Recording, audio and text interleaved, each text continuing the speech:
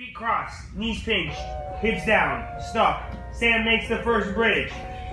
Boom, got him. If you're losing control of your partner and he's going nuts, find the hand, pin it to the mat. Pin it at a distance. Don't pin it right above you so you get bridged. Pin it at an angle, pin it across. Pin it on his arm, so both hands, and C-grip. Here, like this. And lean your weight there. So now it's got weight there. Look, he's not gonna bridge to the other side. He can't do it. Try it, bridge to the other side. It's impossible. Pin it and stay there. Now, he's gonna come back over here looking for that hand. He's gonna try to break it. When he does, your chest goes on him, look. Everything's here again. Then you can gift wrap him.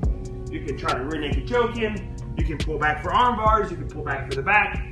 It just makes the control factor easy.